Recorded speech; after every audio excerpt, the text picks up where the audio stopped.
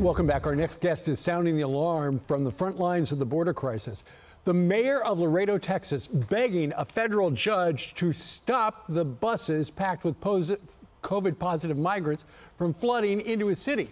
This is more than 280 migrants have been taken to Laredo shelters since Sunday.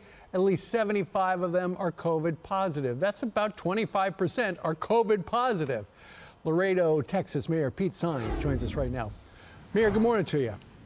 Yes, good morning, Steve. Thank you for taking interest in the border. It's of great interest to everybody. That is why you had to declare a disaster the other day to ask a judge, please tell the federal government to stop flooding our streets with these COVID positive migrants and migrants in general. We just don't have enough room, right?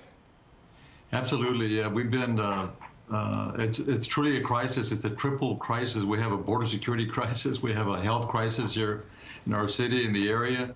And of course, we have a humanitarian crisis as well. And it's all as a result of this huge influx of migrants that are coming in throughout the entire border area. And of course, Laredo is no exception. Our situation is compounded because we have migrants being bused to the Laredo area because the RGV, which is about 150 miles downriver of Laredo, is just overwhelmed. I think they've had over 400,000 migrants since October 1st, I believe. You know, we're now the place where they're bringing these migrants for further processing. Yesterday, we did reach an agreement with the Border Patrol, so there's no need to continue the lawsuit.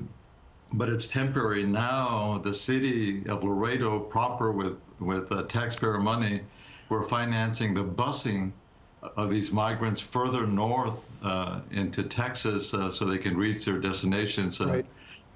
So it's become so complicated, Steve. No kidding. And Mayor, the president was asked the other day about, you know, he's concerned with people in this country having COVID, but at the same time, our southern border seems to be wide open. And the president cited Title 42, saying we're turning everybody around at the border, saying you can't come in because of COVID. He said the only people being let in are children. You're seeing the people. I'm looking at the video. They're letting in a lot more than just kids. Absolutely, and it's these family units, and of course they bring the children so the family members can also tag along. And again, it's the asylum seekers. The policy is there, but obviously something's terribly wrong here. It's not orderly. There's chaos, and obviously it's creating this crisis that we're facing here throughout the entire border area.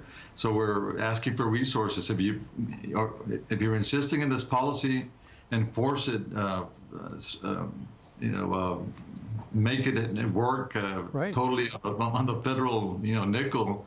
Don't expect the locals to, to expend monies, right. to help the federal government. No. We can do our part. No kidding. That's all we can do. If the feds are going to ask you to take all these people, they should at least help you with the money, and you could use it.